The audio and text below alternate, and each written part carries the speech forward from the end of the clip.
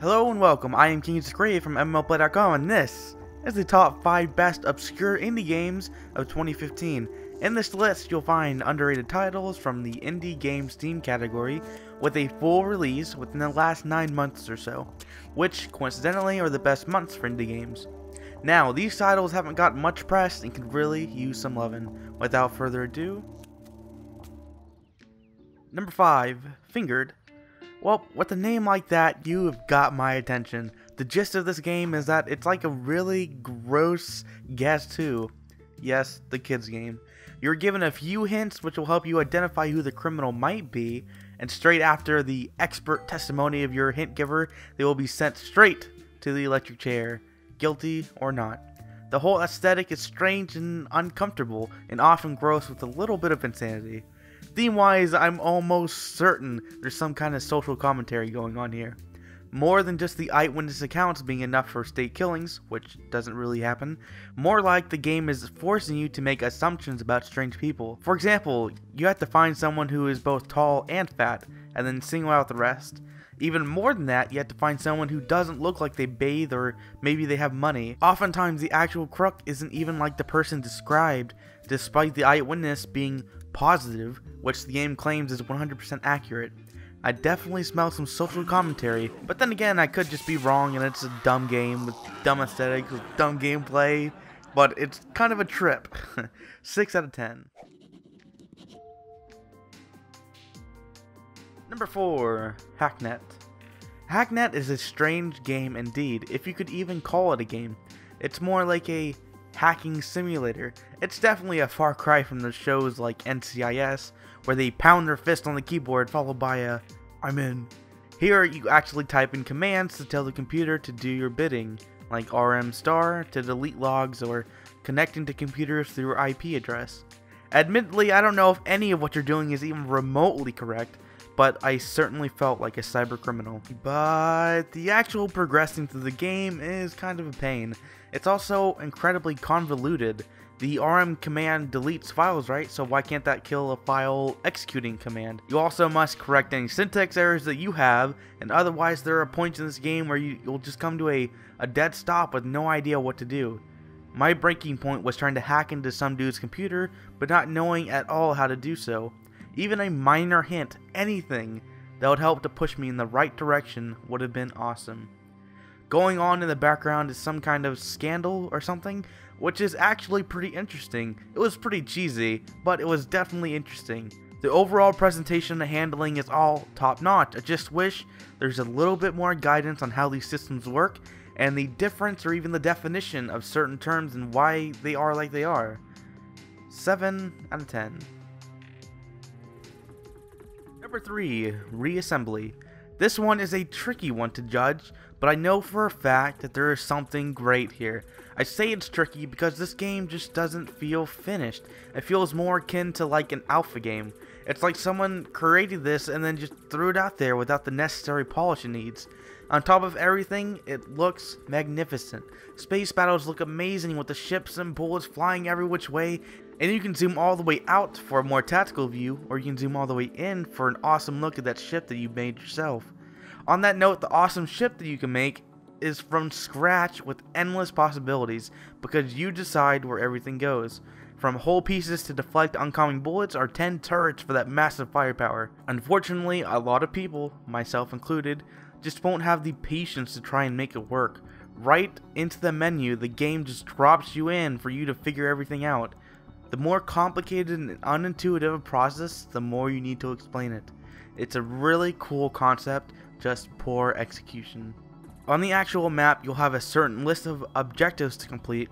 That is, if you can actually find anything.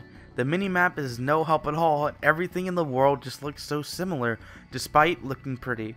Most of my playing time was just cruising around town looking for fights. Looking foolish is the only looking I was doing anyway. Moving around the world is a pain. Instead of accurate second-by-second positioning, you must learn to live with the complicated forces of space. Luckily, there are lots of wide open spaces, and God forbid there are any asteroid fields, you might as well give up. Combat isn't much better. I can shoot another shit for days, but I can't tell if I destroyed or even hit something else. There were no indications or sounds giving you any information back. Like I said before, it is a brilliant game underneath.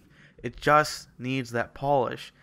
Space shooter fans will definitely want to check this out, but I would give it a 7 out of 10. Number 2, Wanderlust. Begin your adventure anew in a fairly reminiscent setting. Yes, Wanderlust doesn't attempt to hide the fact that it leans on outdated visuals and mechanics, but their presentation is everything. Firstly, the general aesthetic isn't incredible, but it does do its job nicely. Well-drawn, robust characters and tile sets flood this colorful world. Characters and menus are simply done, but come with a nice set of animations. Well-composed, adventurous music inspires questing, and overall, you have a very upbeat, cheerful game. There are customization options aplenty in the whole world to explore. Interestingly enough, even the objectives are surprisingly different from most games of this kind of theme. Soon after starting the game, I was tasked with waiting until sundown to dispel some wolves. And by dispel, I mean with my blade, that is. A problem, however, is that I wasn't sure I actually completed the quest. Upon returning to the quest giver, he just wanted to give me more quests, which is fine, but I want the reward from the first one. Nonetheless, I gained a whole bunch of experience and leveled up my character in a few different ways, namely health. I wasn't terribly impressed with anything in particular, but it was a fine experience. 8 out of 10. Number 1, Feist. Feist is the hidden gem I was hoping to find for this list. Much like the critically acclaimed Limbo, you move from left to right on a 2D plane. Along the way, pick up items and use them in a variety of different ways, like making an impromptu platform to jump on, or as a weapon to dispatch deadly foes. Interestingly enough, enemies will interact with other enemies, more than just occupying the same space. Like a certain creature in particular will jump up and swat at the wasp overhead. In tense situations with a keen eye and swift maneuvering, you can even make the enemies hit one another. Also, the interaction between the player and the environment is delightful, like the bear-looking beast, for example. Instead of just hitting you back, sometimes he'll grab you and throw you like you're nothing. It's fabulous. I love it. Similar to Dark Souls, there are a few sequences where you will probably die at least once, and many of them you'll die a whole bunch of times. A trap or enemy you didn't see will surprise and kill you, or simply taking down that boss creature requires a few elements to line up nicely. Generally, I like the subtle difficulty, but at times it felt like a bit too much for a game I thought to be an atmospheric platformer. At times, I questioned if this game really knew what it wanted to be. An uncommon feature these days is allowing players to absorb the information in the game world and then presenting a problem with the player having the complete toolset, and then it's up to you to find the solution. A lot of mobile games will flash an on-screen prompt when you complete a puzzle, or even the sacred Legend of Zelda series will play a tune. Here, however, you are greeted with nothing.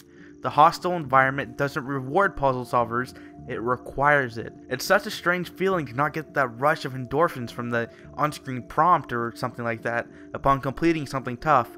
It's tranquil. It's nice.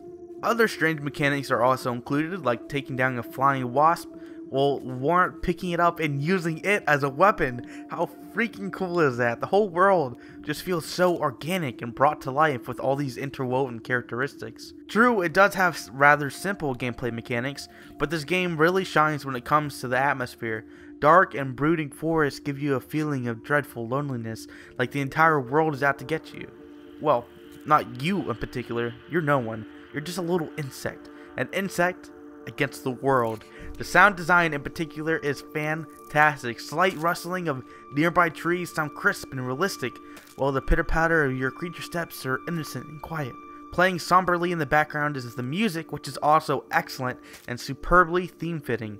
It is an absolutely excellent game that unfortunately got passed over for any major Let's Players or gaming press outlets, and it is truly a diamond hidden in the rough. If you're going to take away anything from this list, it should be to try or at least check out this game. 9 out of 10. Once again, I have been KingsGree with MMOplay.com. I hope you enjoyed this list. We are definitely looking to make more lists. If you have any ideas, please leave a comment below. Thanks for watching.